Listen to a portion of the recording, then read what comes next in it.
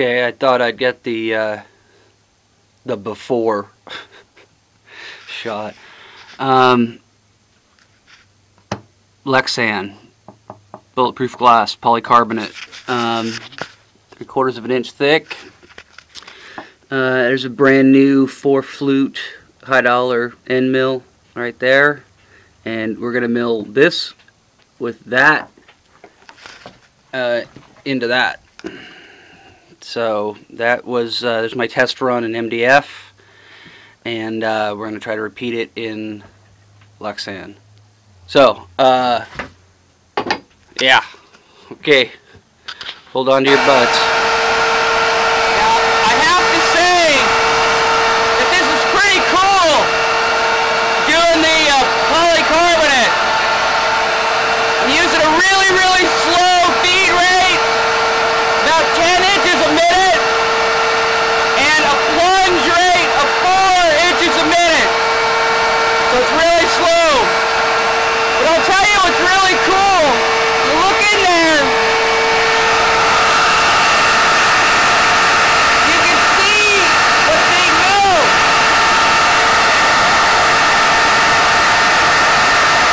Yeah.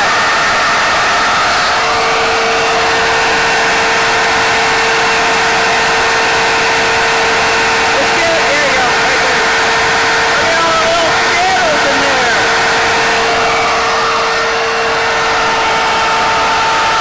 So that's really cool.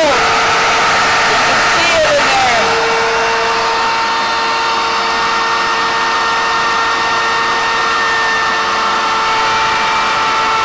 That's awesome. So there we go.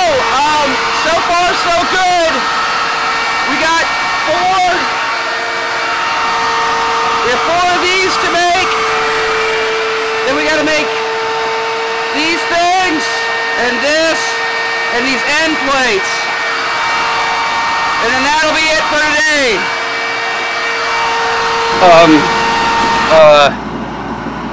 Okay, yeah, hi, dear listener. I just about passed out. Holy dear Lord.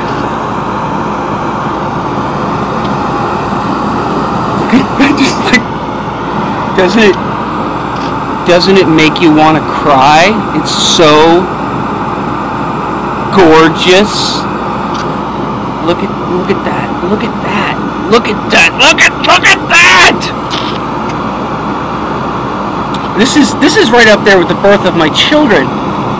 This is the most. Look at those tabs in there. This is the most. This is holy dear God. Okay, so I got 4 more of these to mill. Here's the plans. Here's the plan, Stan. That hexagonal shape there catches this coupler nut, okay? And so there'll be 2 of these, one at the top and one at the bottom, with this coupler nut recessed down in there, right? And then here's the linear bearing. Linear bearing will press in there, okay? And then this whole dealie, I'm going to drill a hole right here, the size of the coupler nut. So that's going to slide through. So it'll sit, where am I? It'll sit like that on the edge of my x-axis here. There'll be one at the bottom with this coupler nut going through the metal and captured on each side by this plate. And then these 2 holes are through bolts. So we'll have a bearing at the top, we'll have a bearing down here at the bottom, the coupler nut goes through, and the whole thing is clamped together by those 2 holes there. And that is what it looks like in Lexan. I think I'm going to cry. Alright, 4 more, let's do it. I cannot wait. I cannot wait to mill these guys out. They're going to have a dado in them, and this is going to be thinner and fit in there. Oh, it's going to be gorgeous. Okay. Okay, more milling. Ting! Opera singer ting. How about that? Ting, ting! Alright, that's enough. Click. Okay, it's late now, but I got stuff together, and it's incredible. Okay, let's start with this guy.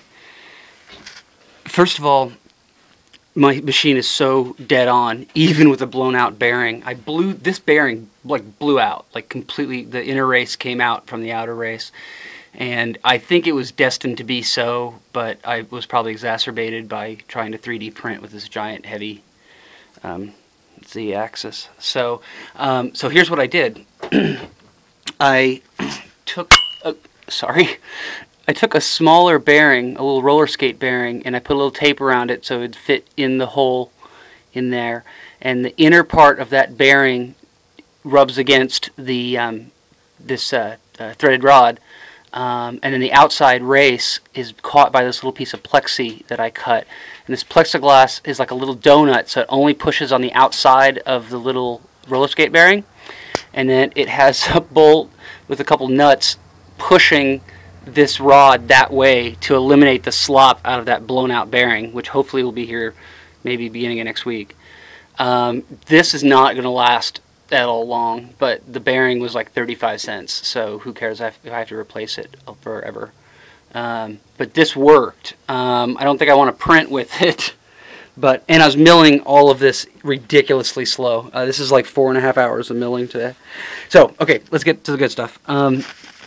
These came out perfect. This is a perfect press fit.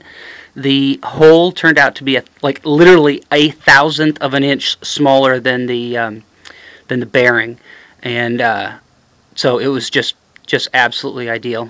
Okay, and then there's bolts, and there's that little recess, and you can see the two 256 screws going through right there. All right, and for my stop switches. Okay. This is the extruder, obviously. All right, and then this baby is just smooth as can be. Okay, extruder. But wait, there's more. So here are the end plates holding the rods. Again, friction fit. I had to hit it with a little bit of like 220 sandpaper for this to slide in. It was just right. I might end up drilling and tapping this for a set screw. Oh, speaking of which, here, this is the, okay, edge, this is 3/8, and I drilled it to 1/4 inch and tapped it. It's so ridiculously perfect. Oh, and this is a mortise and tenon joint. You can see it fits in there, right? So this piece is dadoed into this end plate and then screwed from the end. Okay.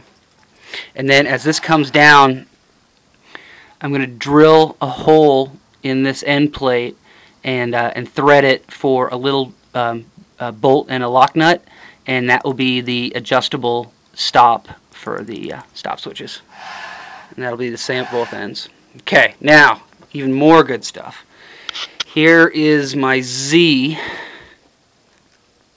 And once again, bearing holes perfect. There's a perfect press fit. They're just tight enough. I might put a set screw in there to hold it, but I don't think so. I need to. Now, each one of these, you can see through. See that right there? That's a hexagonal nut. Here's the test cut. So it's a hexagonal opening with a hole going through. Okay, it's only half deep, and this depth is exactly the height of the coupler nut minus this thickness divided in half. So the coupler nut is right there. You can see it in there. And it goes through a hole in here. It's actually not even touching this at all. You can see there's the hexagonal nut through a 7/8 inch hole straight through the frame. And then it's captured right there. And it's, again, it's just the right height, so when these are tightened down with these two through bolts, which line everything up and go all the way through the frame, it just snugs that that hex nut in there, which of course goes to threaded rod, which will, are you going to stay? Okay. Which eventually will go to my motor and flex coupler like that. That'll be on the top of the frame.